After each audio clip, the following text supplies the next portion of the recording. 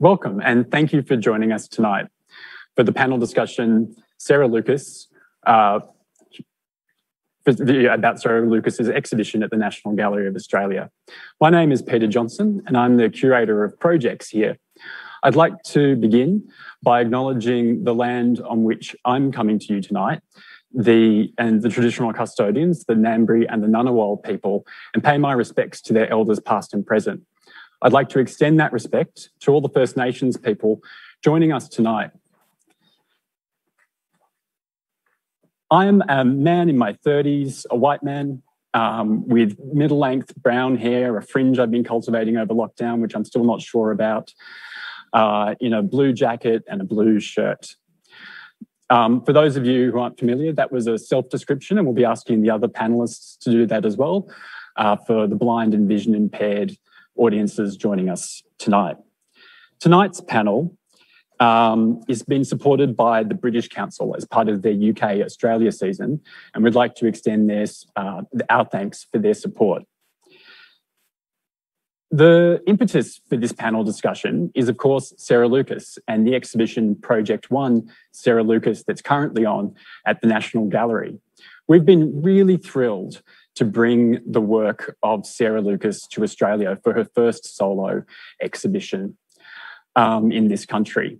Sarah has become one of the UK's leading artists in her practice over the last 30 years, and indeed one of the world's leading artists.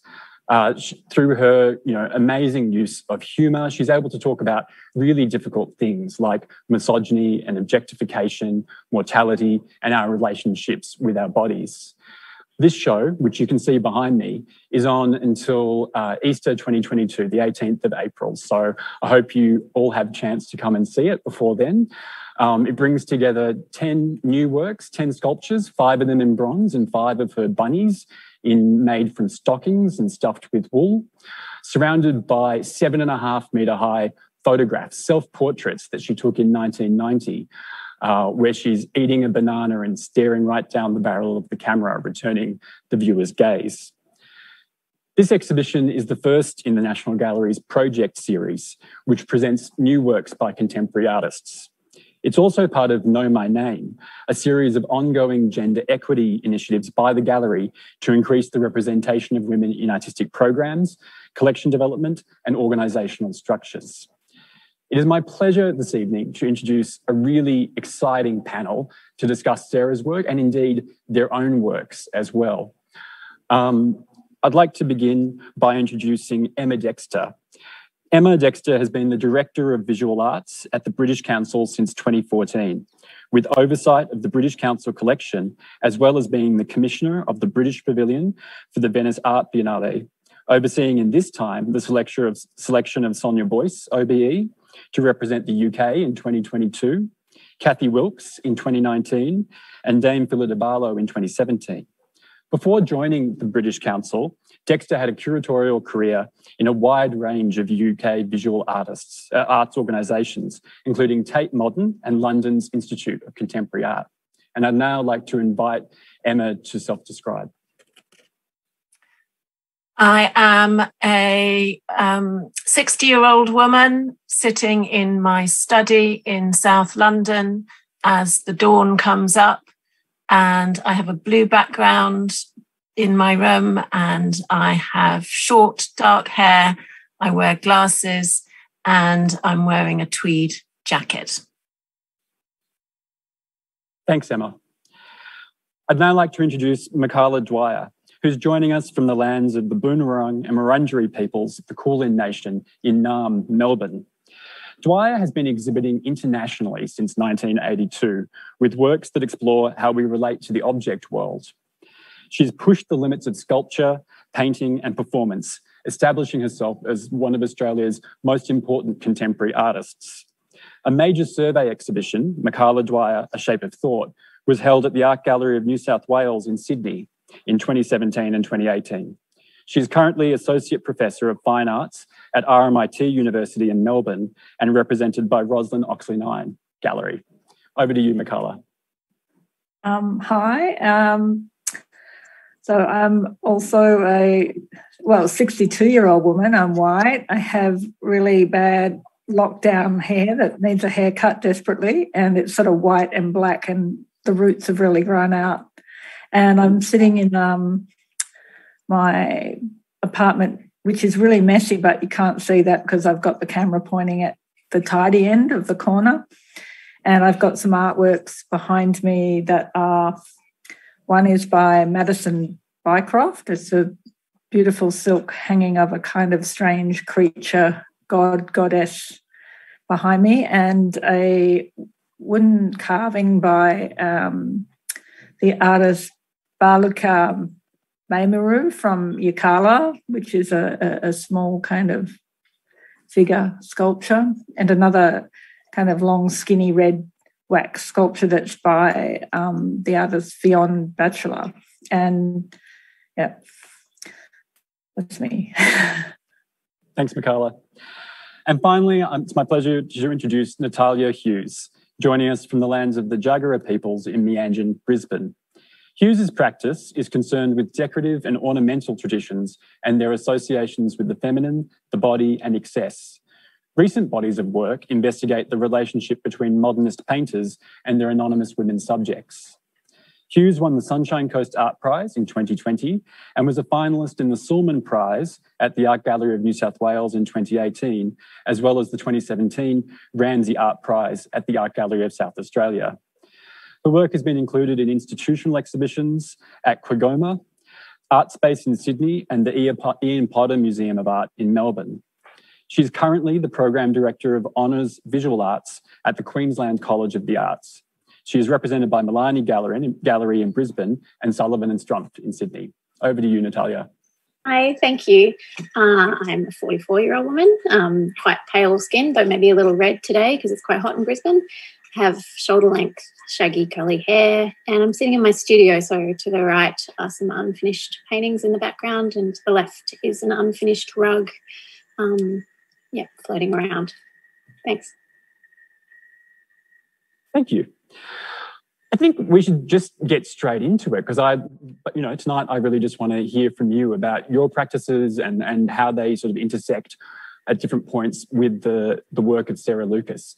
For me, the thing that I think of first when I think of Sarah is her sense of humour and the humour in the works.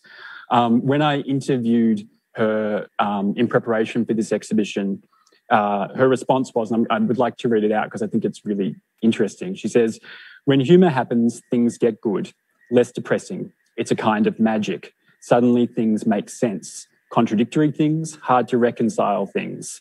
The same as jokes, really, or Freudian slips." Emma, in preparation for this, we talked about the fact that Sarah Lucas is the master of the one-liner. Yet she definitely ensures that her work never feels one-dimensional or trite. So how does that humour play out in her work, and what effect does it have? I think for me, a key word that I keep coming back to when I think about her work is play and playfulness, and how, obviously that's a really important element in any artist's or any successful artist's work, is the way that she uses language, phrases that are just knocking around in her head, and often repetition, sort of visual puns, literal puns, jokes that play within an exhibition. So a huge amount of interrelation of materials and colours and repetition, but all interlaced together. So I suppose for me, just thinking about the whole question of humour, I think when Sarah sort of arrived on the scene in London, and obviously her fellows who were sort of part of that sort of Goldsmiths moment in the early 90s, who sort of burst onto the scene, obviously there was a sense of breaking with the old order. And I think probably perhaps a lot of work that was made in London and in the previous decade was probably very serious and rather po-faced. And so it did seem very radical and destabilizing for artists, particularly Sarah, to be using humour to really sort of upset the apple cart, obviously sort of upset patriarchy.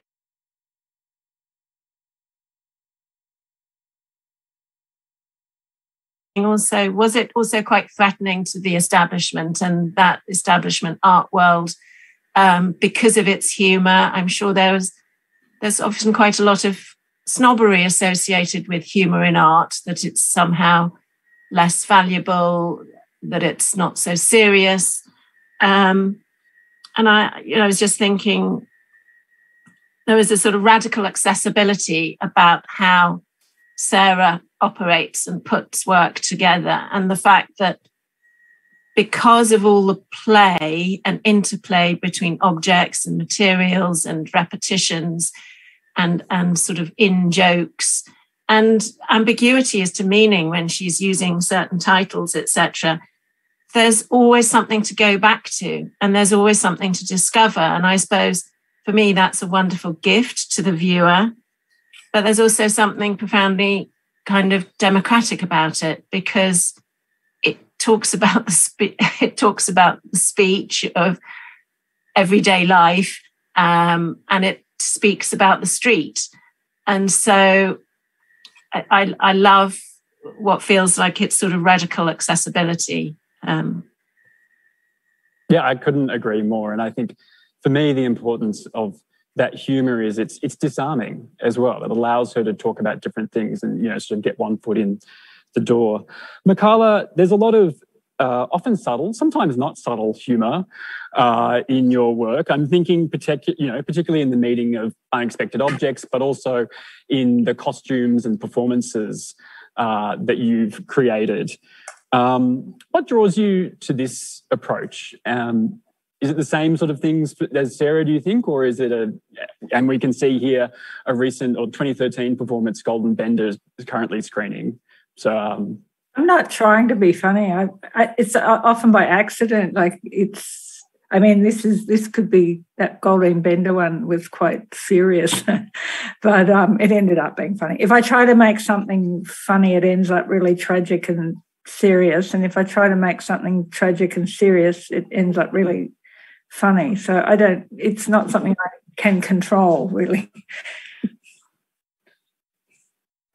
It's interesting where humour is found, and sometimes that's in unexpected places. But I do like what Emma was saying about the radicality of humour and its accessibility, and what you mentioned, this word disarming, which I think is really so true about if something funny happens, it is a break with a sense of order. It's a kind of it is disarming. In that way it is like from some fixed order. You can't, if you're laughing, you can't. There's a sort of a release of control or order or something, which I think is really interesting. It's very hard to do, get humour, and it's very unfunny analysing it, I think. And yet we find ourselves here. Natalya, I was going to ask, I think that humour is often a part of your work as well. I think about the beautifully decorated canvases that you've created that are resting on the golden dildos. Do you find that humour makes it easier to talk about difficult things, or what attracts you to that?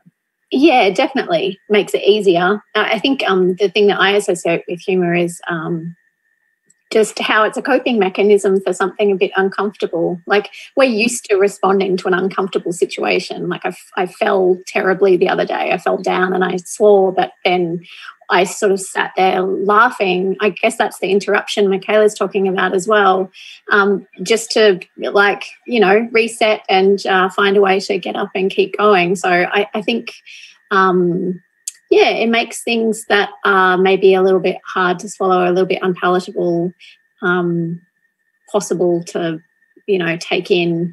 I like that about it.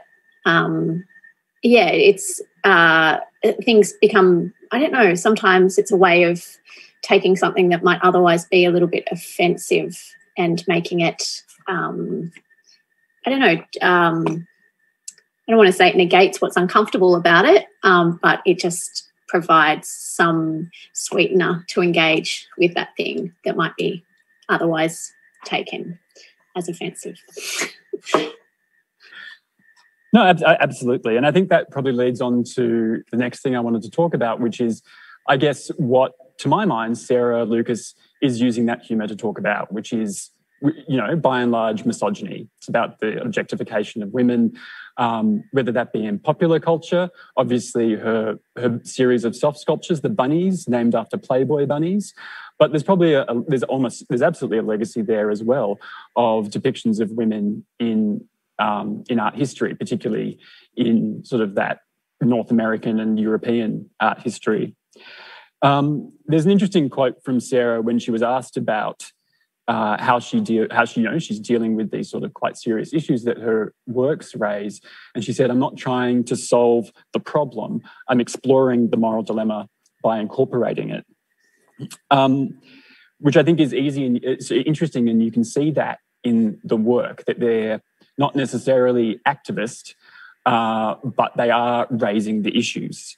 Natalya, your recent body of work explicitly considers the legacy of modernist painter Willem de Kooning's Women's series, several of which are exhibited here at the gallery as part of Know My Name. And I should mention that Mikala also has work exhibited here as part of Know My Name, which is really exciting.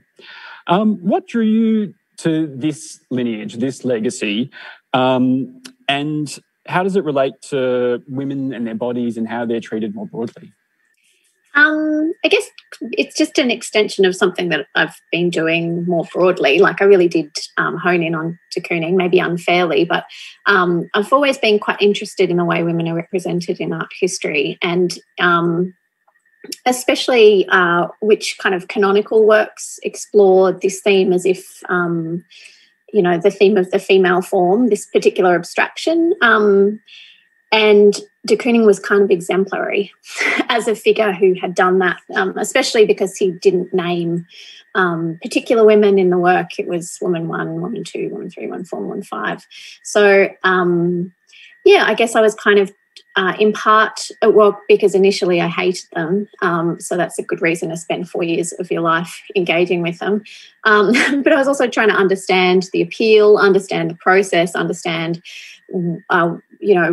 the way he worked, and to take a little bit of it back as not just the subject, but also the person making the work. So in some ways he's a bit of an easy target, I thought. I know better now, having engaged with them more closely, but it just seemed like a place that had a lot of potential for sort of thinking through that theme of representation of women in particular. So that's why I came to it. And he's still kind of hanging around the studio a little bit, even though I've moved on to another artist. But, I'm not quite sure. I get asked all the time whether I like him or not. I mean, a lot of people kind of saw the show and hadn't quite figured out, you know, if you appropriate a de Kooning image and then you spend all this time kind of refiguring it using this decorative language and then you plop it on some gold double-ended dildos, like whether that equates to me loving the artist so much that I had to have another go of it, or whether I'm critical. And I definitely err on the side of critical of certain aspects, but then I've learned to have an appreciation of certain others. Certainly wanted to change the tone of them, and that's where humour was important, I think. Yeah, because I was, as we were preparing for this exhibition, Woman 5, which from that series is in the National Collection, and I spent some time with it. And it was interesting to think about the sort of the violence inherent in those works and the way that women's bodies are cut up and the picture plane is distorted and the abstraction emphasizes the breasts and but also sort of obscures her identity. But then also thinking about the violence in some of Sarah's figures. And I think they're perhaps doing very different work. Yeah, I don't know if I would ever describe Sarah's figures as doing violence to the body, because they're so, I don't know, the absurdity, the way it's pushed into an area of humour. I don't know, for some reason I see it as a different process, even though, there's like multiple body forms and they're piled on top of each other, and the twisting and contorting, and then they're squeezed into these completely unreasonable shoes. It's kind of seems to me to be motivated by something at a completely different end. Like I think, and I think I said this to you when we talked last time, I kind of have more empathy necessarily for the bunnies than I would a de Kooning woman, who's sort of, looming and a little bit grotesque and terrifying in some ways. These are not so terrifying. I just kind of I feel for them in a particular way. Emma, I was wondering, I think I mentioned this before, do you see Sarah's work as being feminist or activist, or is it dealing with misogyny in a different way? And how do her works relate to that long history of men depicting women in art history? Well, I think, from what I can tell from interviews that I've read from Sarah and knowing her a little bit, she's not terribly keen on labels.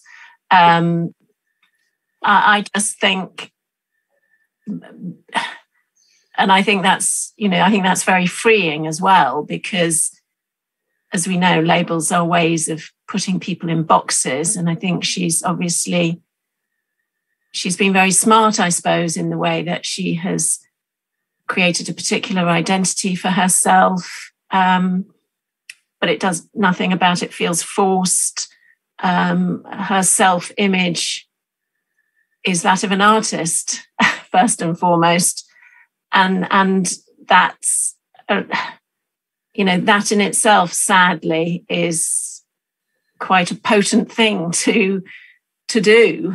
And the fact, that I think it's all about context. When you first see, when I first saw those sort of tabloid spread collages in the city racing show Penis Nailed to a Board back in 1992, I was really disturbed and confused by them. And I imagine I was probably quite a po-faced young curator at the time, and I didn't really understand what Sarah was doing.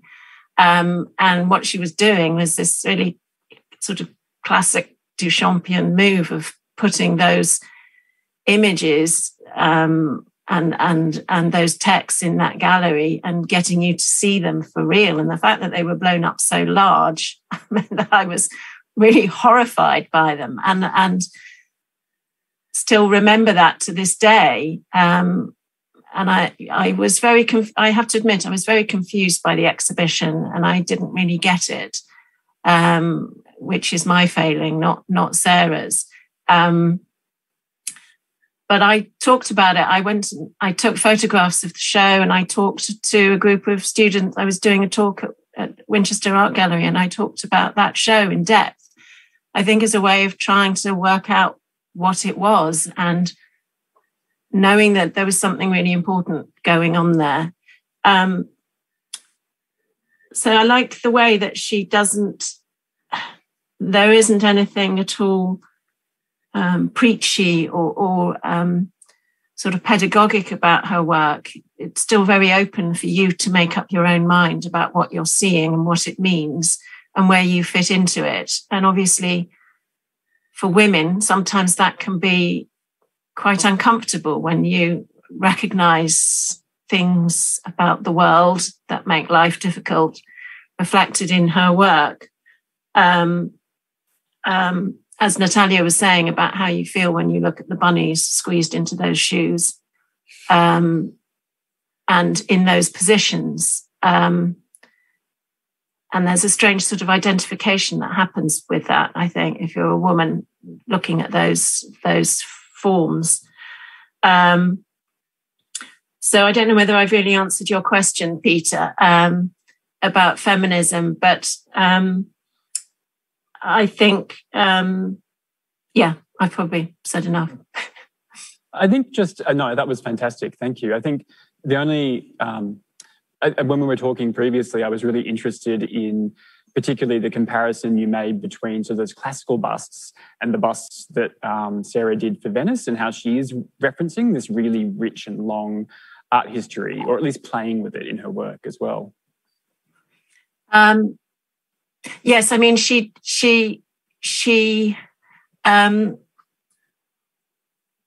that was a very classical show. And I suppose, it riffed off the very classical architecture of the building itself. It was a remarkable total work of art, and the way that she's using sort of ordinary furniture as plinths, and being so, again, there's always so much to go back to in her work. So the idea that she took away the bust, which is the sort of classical statuary that we're so familiar with, and replaced it with bottoms, or whatever you want to call them, bottom halves of figures, and yet somehow, through the use of the cigarettes, etc., used bottoms as faces, etc. But actually, because of the sort of classical echoes of it, the monochrome nature of it, the fact that it was all in a sense very pure, again, that's really disarming, and I think that's wonderful that she's so free to make references to classical sculpture in that way, which of course has objectified women. But she talks also about the show as being like sort of floating meringues in a sea of custard as well. I mean, there were so many things going on at the same time. Her culinary references, her references to food. So I think, again, it's just shows how multi-layered everything is, everything from Greek classical sculpture and that history right up to, food, which clearly is a really important part of her life. Fantastic. And Mikala, your work actually often eschews direct representation of the body. It's more often implied through the choices of materials, or the particular way in which objects are arranged. How do you relate to the representation of bodies in Sarah's work and the way that it challenges the male gaze? Does that work for you, or how? No, I guess I really I feel like I really sort of have been working with similar materials and furniture as Sarah a lot too, except I imply the figure to keep a kind of a space where you can enter it. She occupies it with the figures.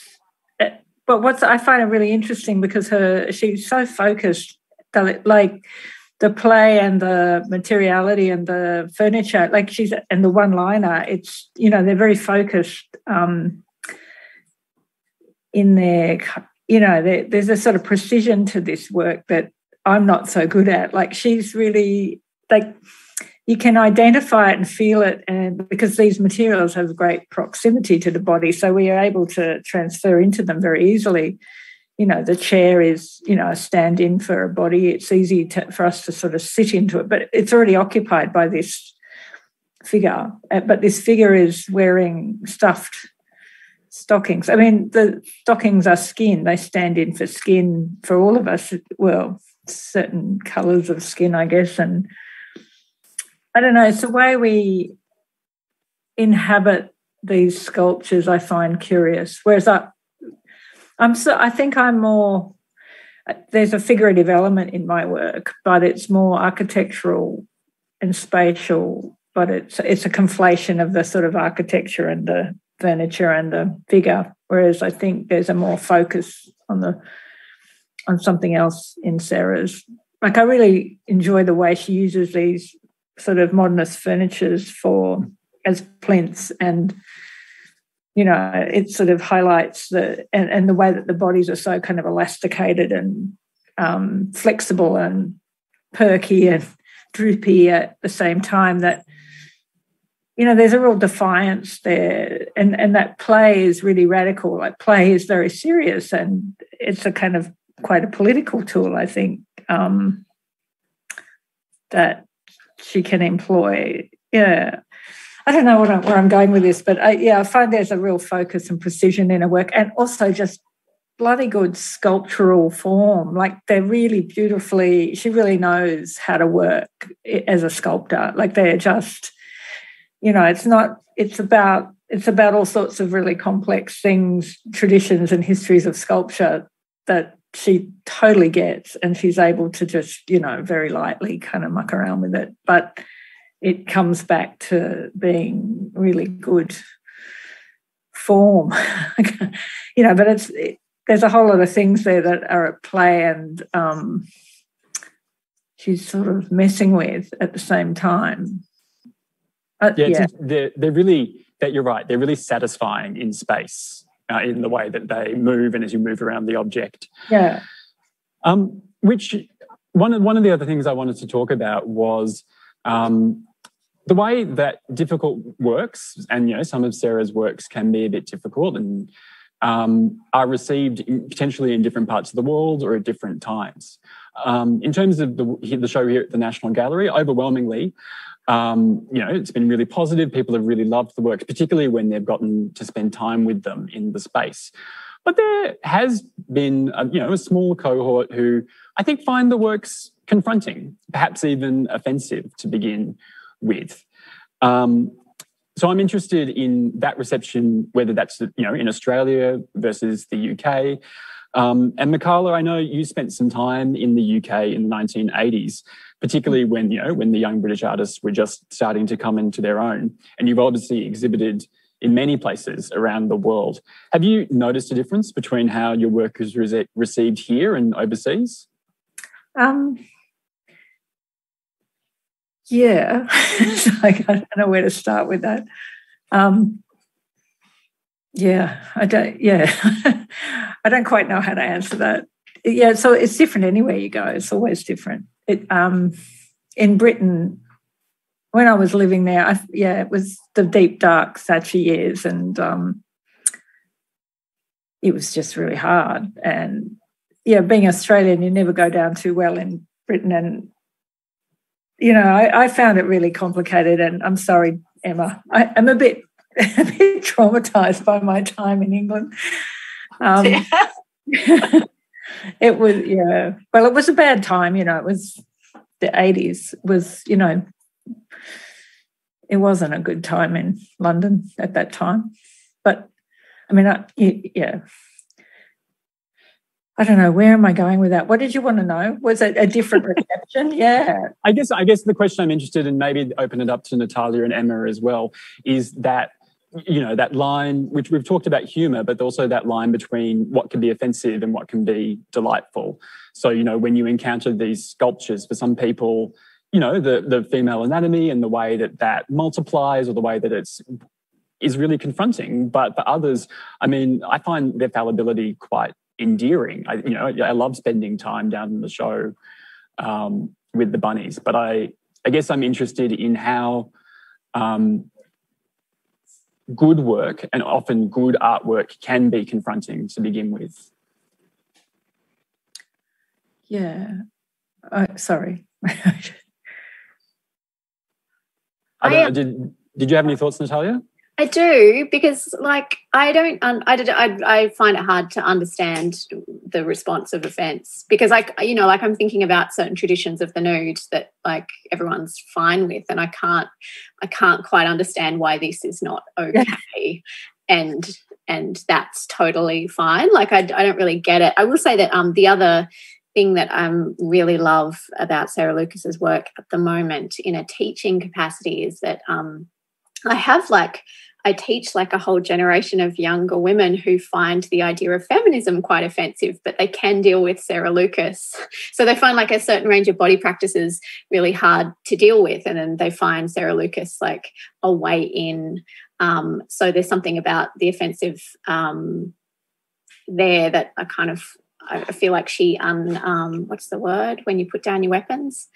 Disarms in a way. So yeah, I find it hard to see why someone would find this unacceptable and like La Demoiselle d'Avignon totally cool. But maybe, I don't know, maybe I got raised differently or something. I'm always surprised by, on the one hand, people kind of treat art as if it's impotent and has no use. And then on the other hand, they're like deeply offended by a squishy set of stockings shoved into a pair of, high heels. But I think it's quite visceral as well. I think that's probably where people might be unsettled quite unconsciously. There's something quite disturbing about the squishiness of the of stuffed stockings and sort of contortions. Yeah, I think it's almost just on the basic level of a kind of awkwardness of conjunction of materials that just I don't know, brings goosebumps out in the viewer or something. I think it's at a very kind of primitive level that we react to sculpture and objects in a very different way to how I think we react to paintings and sort of flat work personally. I'm sure that's true. I also think offence is something that's temporal, like it's not always the same. Offence is a shifting kind of reaction, I think. Like I think also that offence might have been earlier about works that weren't finished properly, like they were, sort of made out of stockings. It wasn't the objects that were offensive, it was the materials that were offensive. Or so you can't make and then what's funny then is then Sarah goes and makes them in bronze, and I find that really funny. Like, if you're talking about offence, like it wasn't so much the sort of the tits and the dicks and everything everywhere. It was more like, that's in an art gallery and that's just made with crappy old stockings. It's not, it's a combination of things. It's not any one thing. It's sort of touching a lot of buttons that, call that art kind of thing. My 4-year-old could do that. I think it's all those sort of, like a chair with, and cigarette butts and things like that. Is that, which part of it is offensive? There's a whole kind of constellation of things that are triggering people's reactions, I think. I agree, and I think there's also a question about who's being offended, and maybe that's not a bad thing all of the time. I would just encourage all of our viewers out there, if you've got any, we'll move to Q&A soon. If you've got any questions for our amazing panellists, please send them through on the platform that you're viewing this on, and we'll get to as many as we can. I just wanted to ask, before we move on to Q&A, I wanted to dig down into that question of materiality a little bit more, like into Sarah's use, particularly of found objects, of everyday objects. And she talks about using them because they are the vernacular of the everyday, but they're already imbued with some sort of content with some sort of meaning. Mikala, I'd love to go to you first again, because I think there's some amazing and interesting both sympathies and differences between the way that you and Sarah have used everyday objects, things like cigarette butts, things like stockings and found objects. And so what is the appeal of those materials for you? And when I think it's like any artist of any time, you work with what is available. And I was working with what I could afford, I could find, what I could do. There weren't slabs of marble just ready there to chip away at. I couldn't afford that. I didn't have the facilities. It's like a lot of artists now working, I guess, on, with NFT or Instagram because that's what they're available, what's been available during lockdown or something, or videos more able to be transferred. It's, you make work of your times, I guess. And for me, the materials and the ready-made and found things like cigarette butts, stockings, shark, whatever, they were things that, they had a great sort of vocabulary of, they were accessible. Everybody understands what those things are. So you can employ them in a way that they can become very evocative in a kind of a poetry, I guess, of the everyday, of talking. Yeah, I don't know. They're just the things that present themselves, like, at any given time, what's available. I think particularly about the installation that was here recently of yours that had the found objects in the stockings, and hopefully we can grab an image of that.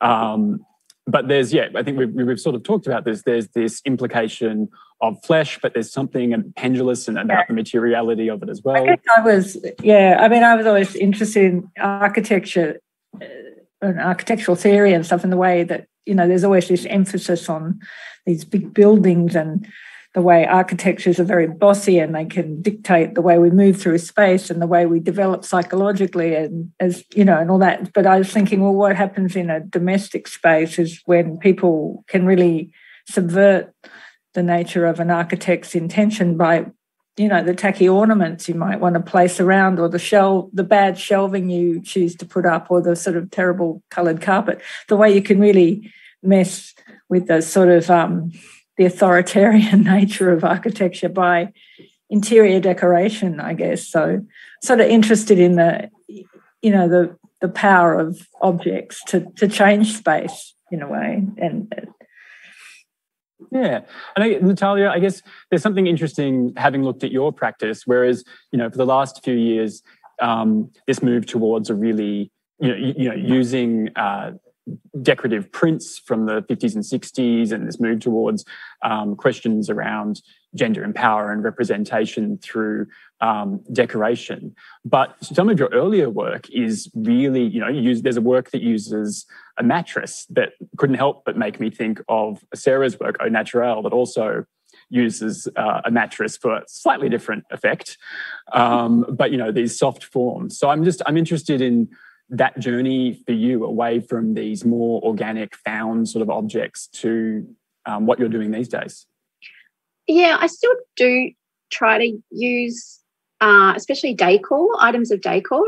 I'm still very invested in using those. I guess I want, in particular, those mattresses were a good way of bridging everyday life and a kind of particular tradition of painting, and making that tradition of painting kind of a little bit sleazy. So I think I'm what Mikala said about what's available and what it brings. So these kind of discrete objects always bring something new to a particular, I don't know, you bring them into a scene and then they come, what comes with them is a certain range of associations that can be very useful if you're talking about painting, to kind of to just drop in there.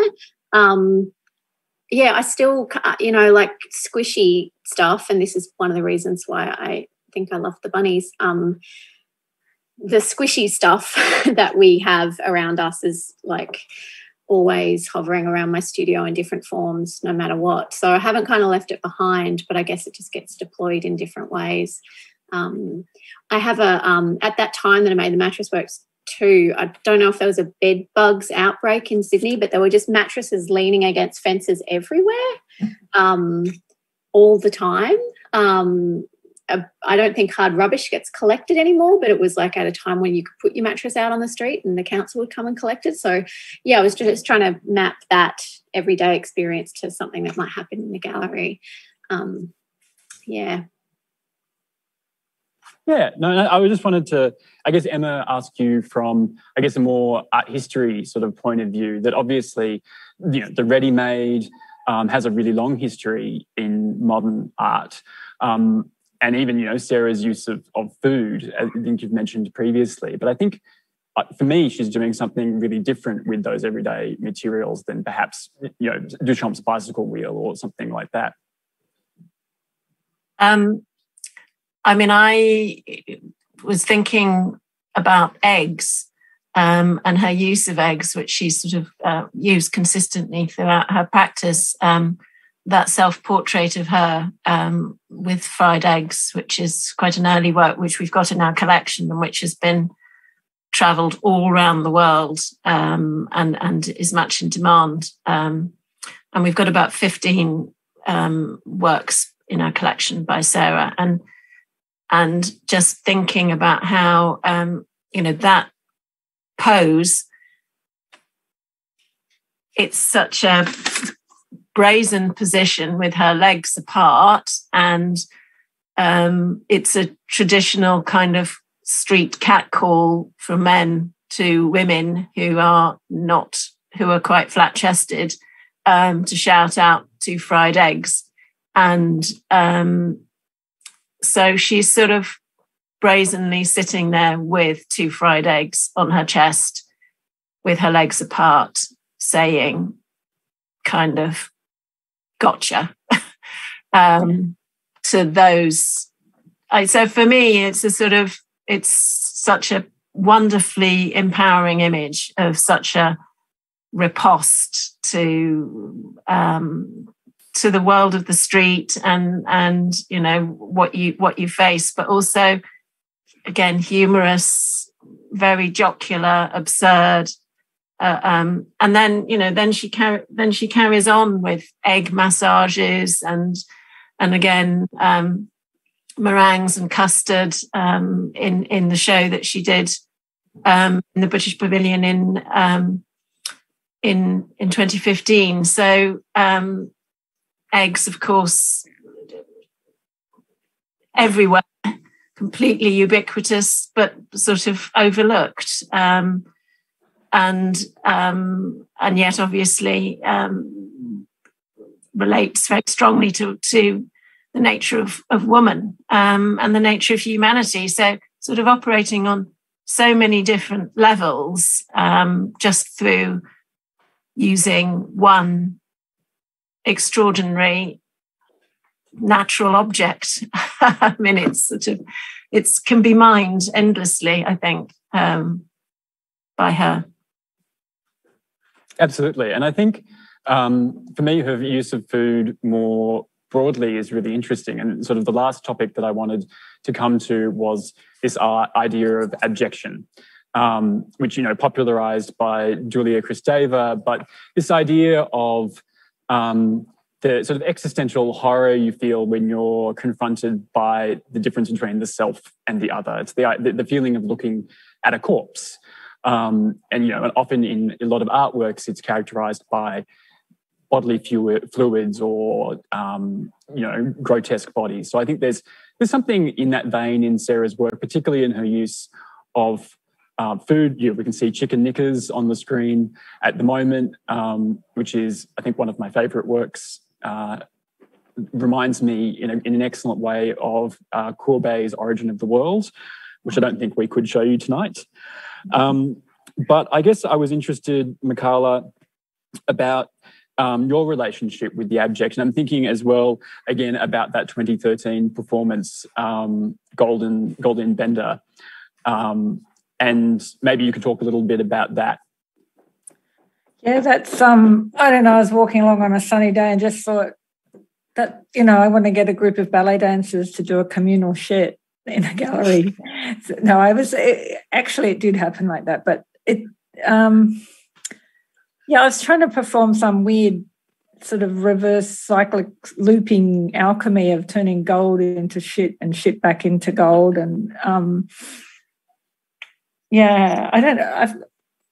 I can read you out a text. I find this one, it's quite complex to talk about it.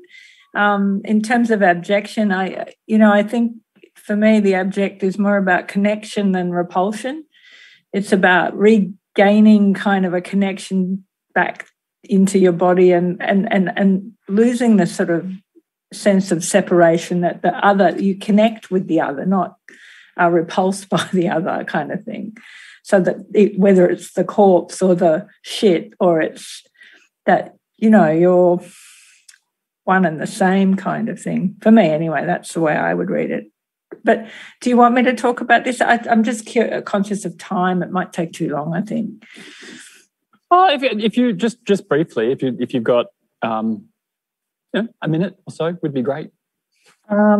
So why shit? Shit has a truth to it as matter, a truth, not singular, a sort of universal truth that defies the idea of truth or universality as pure. Shit is base matter, the matter that falls to the ground, that connects us to ground, that renders us all into a tube or a channel, or somehow hollow by its presence and passage through us as an object. Our first creation or gift that hits the air, that is almost part of us, has been part of us, a fetish object, a relic, an auratic object. And it's sort of, we shit together as children and as soldiers in a state of exception, but rarely at any other time. So, and our shame begins as the architecture around our shit looms, divides and flushes into elaborate systems of sewerage, pathologies, psychologies, and economies of profit and loss.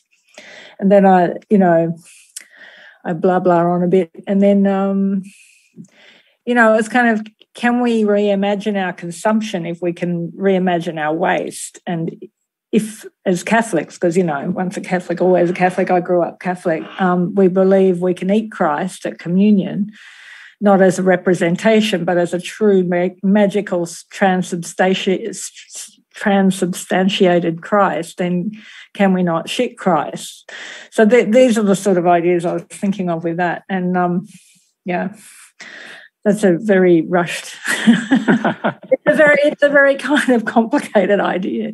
It was so simple. It was really simple. It started off really simple and it got really complicated as it went on. It got argued in Parliament by Erica Betts as a waste of taxpayers' money, which was really funny because I felt like it was successful then as an alchemical process. It became monetary value then you've made it when Erica Betts is that's right, wanting to talk about your work. We've got a question from the audience talking about in particular the distinctive names of Sarah's work and the sort of the humour that's inherent in her titling, which is often part of the joke, such as the work that we've acquired into the national collection called Titter Pussy Dad, but there are other works in this show called Sugar, Alice Cooper, Oops, Doris La La La, and text has been a really important part of that throughout her practice. I don't know, Emma, how have you related to the titles of her works and how they influence your reading? They're obviously really important, and they just add another layer to. So I'm just thinking about the show that she did at the British Pavilion, which was Ice Cream Daddy-O, and she obviously loved the fact that ice cream was embedded in that title. So just.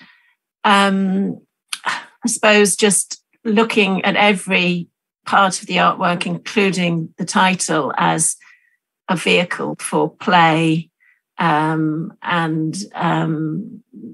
mirroring and all of which is going on actually in the work. But like I say, with a very light touch. And that if you tried to pin her down to say, well, what does that mean? You'd already have not got the point, if you see what I mean.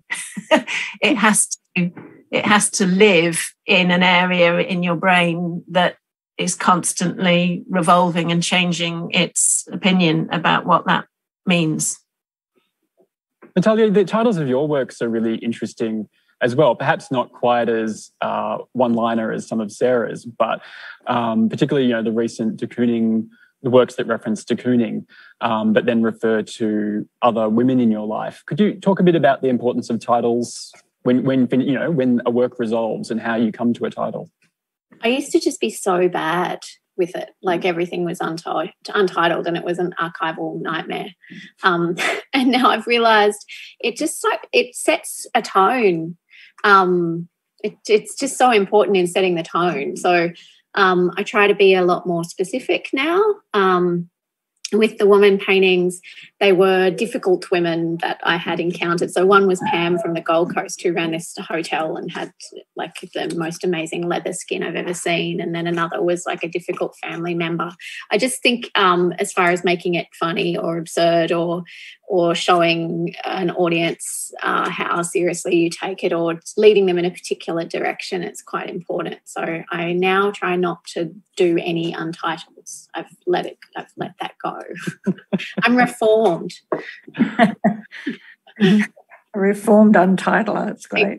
Exactly. I think there's time for one more question before we have to wrap up for this evening. And it asked the curators and us artists on the panel, but I'm actually just interested in what the artists have to say. Is there work you have to do as an artist to make sure audiences get the work? Is that something that you consider or that interests you? Mikala, maybe we'll start with you. Yeah, no, I just go back to what Emma was saying, which I think was just so bang on, is just that thing that you've got to activate. It's like the magic of, I don't know, you said it so well, Emma, just this thing of this kind of setting up a conundrum. It's not about understanding. It's about something beyond that. It's not about getting something. It's about just opening up, I guess, thinking and feeling and all sorts of things. But yeah, definitely